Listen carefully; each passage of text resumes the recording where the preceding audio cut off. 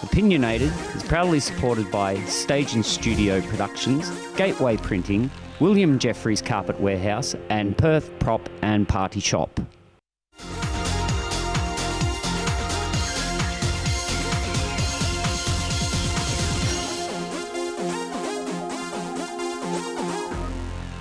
Welcome back to Opinionated. In the first segment we heard from the two Davids, David Cake and David Thomas, and their expertise shown on what BRICS is actually all about. They were quite positive. In the second segment we'll be hearing from two more guests, and we might be hearing a different view of BRICS. Our guest will be Alex Bainbridge from the Socialist Alliance. He was a co-founder, and Craig Isherwood from the Citizens Electoral Council, and he's the editor of The New Citizen. But before we go to our guests, let's go to a video clip on BRICS once again about the potential growth of BRICS 2020, 2050, 2100.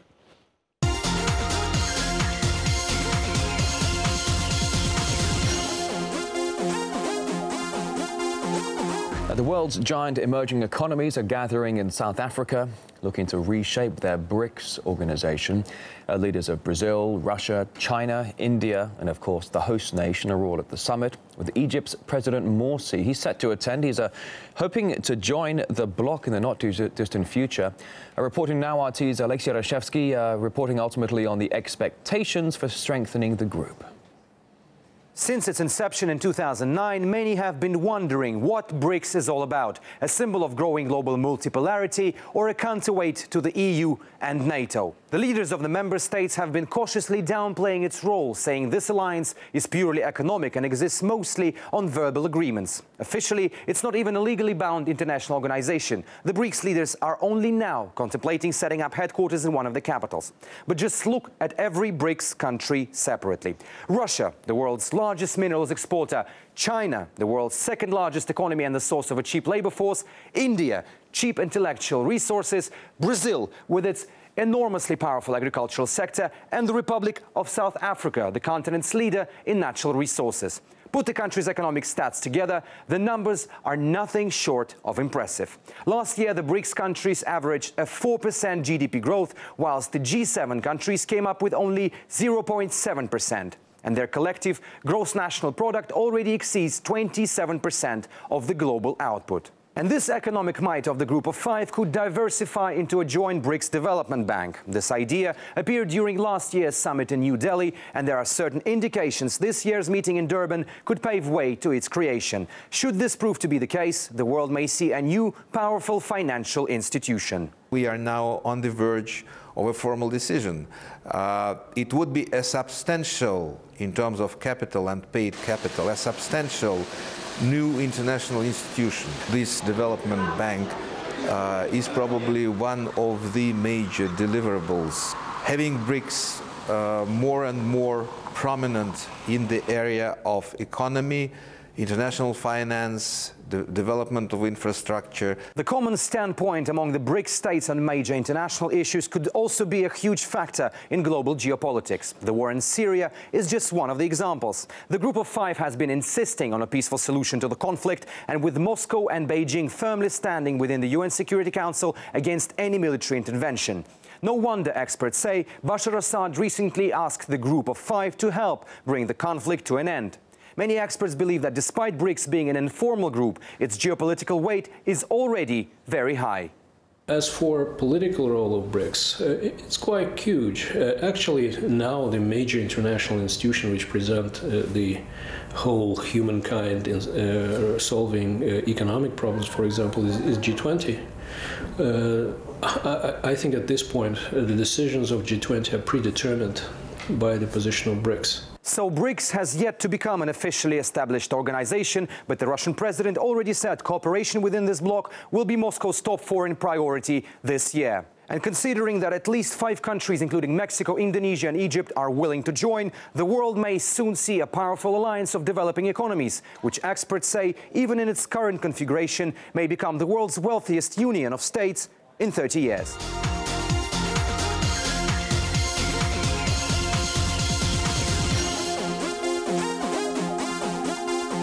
Well, once again, welcome back to Opinionated, and we'll go straight to our in-studio guest, Alex Bainbridge, co-founder of the Socialist Alliance. Alex, we heard a lot in that little video clip, and much was said about cheap labour. So when it comes to the division of rich and poor, what do you have to say? Look, I think if you want to really understand anything in international politics, whether it's the big wars, whether it's the trade agreements like the Trans-Pacific Partnership, any kind of international developments, you really need to look at the fact the world is divided into very rich countries and very poor countries. And obviously in Australia, we're a junior power among those rich countries.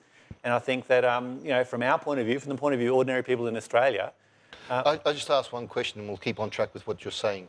What defines a rich country? Because to some people, China's a rich country, but when we look at the ordinary population, can we truly define China as a potentially rich country? Look, I think that when I'm talking about a rich country, what I'm talking about are the countries with the capital and the power, the military power and the economic power to basically push their might around the world. Now, no one can deny that China's had a big rise in recent decades, but you wouldn't say it is part of the traditional groupings of the big countries like the United States, the European powers, Japan. Those sort of countries are the traditional powers in the world. The interesting thing about BRICS is it is an alternative. It is an alternative power grouping, economic grouping that's coming from outside of those traditional powers. That's what is interesting about it. That's why people are talking about it. But is that all it is? An alternative power grouping? Is it an alternative medium? Well, I think that's actually the very pertinent question, Jerry, because I think that the reality is BRICS isn't really a change in the paradigm of what is what we're normally seeing in the kind of in the traditional in the traditional sort of society. It's not a change. It's basically just different people in different countries wanting to get into the club. So my big question is: it going to deliver any benefit to the ordinary person? Well, that is being denied at this point in time. I don't think you can give a simple yes/no answer to that question because I think you need to look at it from the point of view. I think we need to look at it from the point of view of the interests of ordinary people, and that means justice in international relations. And I don't think that I don't personally have a lot of confidence that there is a big change coming from those BRICS powers. You look at some of those governments are very authoritarian. Lots of human rights problems. What's an alternative to BRICS? We've mentioned ALBA before, but what's an alternative to BRICS? Well, I think that ALBA is a much better example of a new paradigm, a new way of actually building an international relationship. For viewers, now, can you tell us a little bit about ALBA? None of your viewers should be shocked or worried if you haven't heard of ALBA. It stands for the Bolivarian Alliance of the Peoples of Our Americas. It's an economic and political grouping of some of the left-wing governments in Latin America. So it was initially founded by Cuba and Venezuela, but I think now involves 11 countries, other countries like Ecuador, Nicaragua, Grenada. Does it involve Brazil? That doesn't involve Brazil, no. Although, of course, it does have an influence in Latin American politics, and I think it does have an influence over other countries that. Can you see Brazil. ALBA spreading out of the Latin Americas? Look, I think that let's go back to what ALBA has done. The interesting thing about ALBA, what is interesting about it is that it is a new way of actually developing a trade on the basis of a social justice model. So, for example, a lot of the early arrangements in ALBA were things like Cuba would provide medical care, Venezuela would provide oil wealth to Cuba. So it was mutually beneficial. Both countries, basing on their strengths and with a very pro-people aspects to it. So one of the programs that was implemented in this way, Mission Miracle, was about restoring eyesight for poor people all throughout the whole continent. And they used, Venezuelan oil money to fly the poor people into Cuba, where they used the expert healthcare. But can you see the rest of the world going down this path? Obviously, you and myself would love to see that, but can you see that as a viable proposition? Not in a sort of immediate, next day sort of next year sort of immediate sort of time frame. But I think that there are big problems in the world, and I don't think we can keep on going down the same track that we're going. I think it is inevitable that we're going to need. You look at global warming, you look at the financial crisis, you look at the prospects for recession in Australia.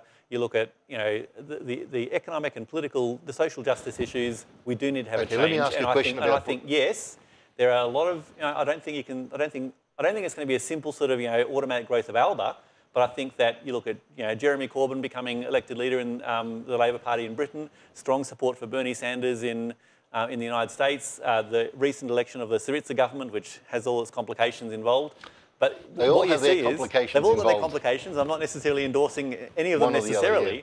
but what they all are a reflection of is that there is a growing mood for change, and I think that that is a positive But thing. it isn't change. Every time there's the American Spring, we've had the Arab Spring, and many have argued that that in part was orchestrated where it suited purpose by the imperialist powers. The American Spring was actually crushed. 8,000 occupiers were arrested in the 1 year, 700 on the Brooklyn Bridge. So when it gets too much of a threat, aren't the imperialist powers that you may argue exist or whatever, right, going to, come back? Well, I don't think, Jerry, that you can just say that there's no hope for change. I think you look over the last number of decades, all of the good things that we have in our society are the result of popular struggles. You look at the trade union struggles that won decent living standards, weekends, public holidays, healthcare. You look at the sort of the political. Can BRICS not deliver some of that? Because some of the union struggle is somehow comparative to what BRICS is actually trying to achieve. Well, I come back to the political character of the governments involved. China, Russia, very authoritarian governments. They're not governments that got a record about looking after the interests of the people, which is different to the political character of, which again, there are imperfections in the Alba countries as well, but, a much more consistency in being concerned about issues of social justice and the interests of ordinary people. Let me ask you one final question. Should Australia join BRICS? Is there a benefit for Australia to join BRICS?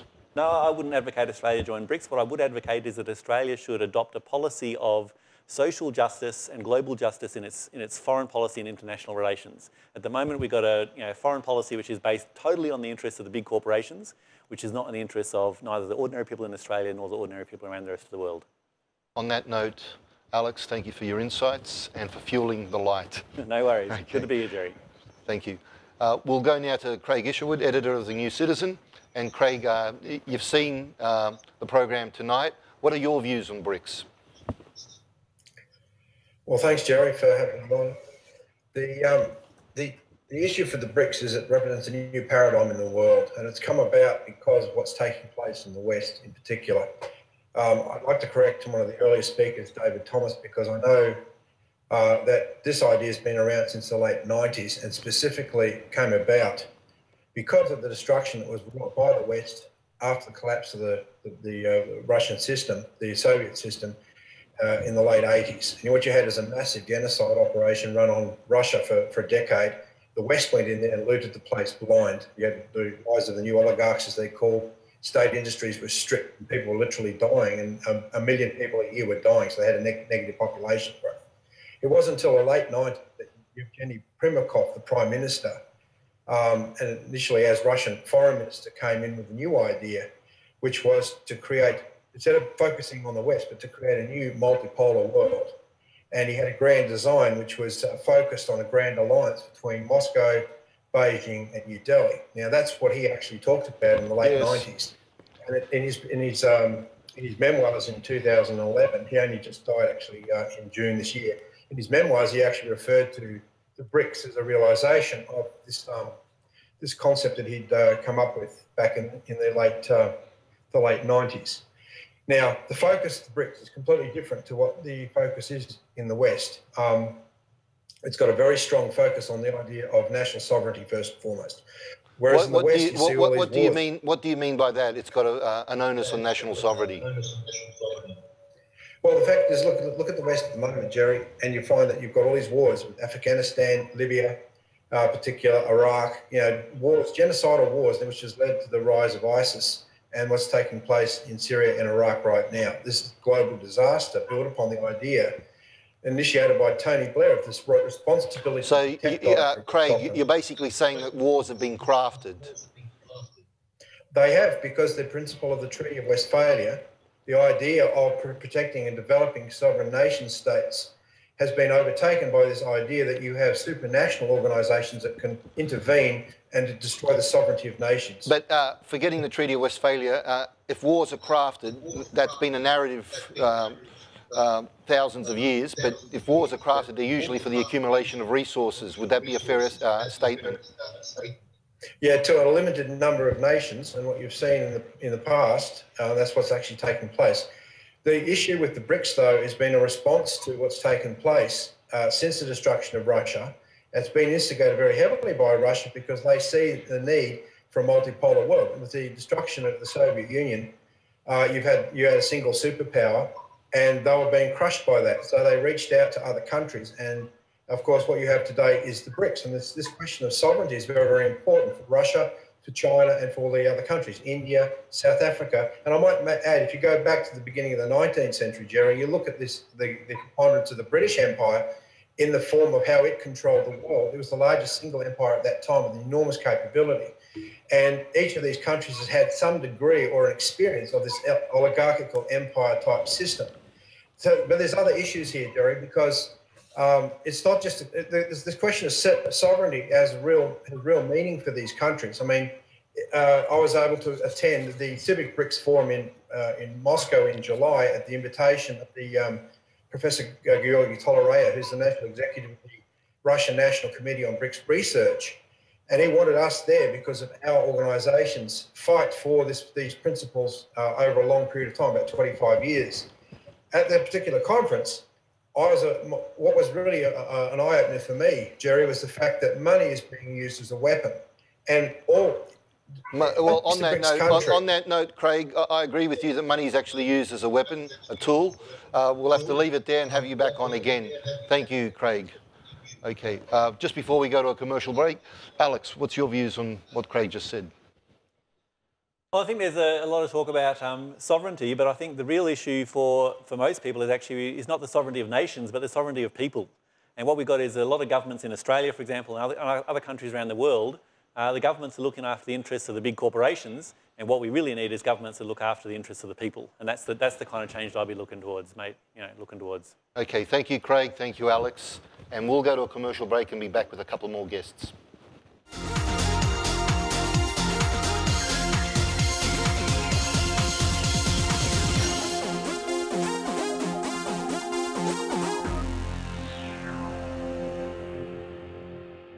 Opinionated is proudly supported by Stage and Studio Productions, Gateway Printing, William Jeffries Carpet Warehouse, and Perth Prop and Party Shop.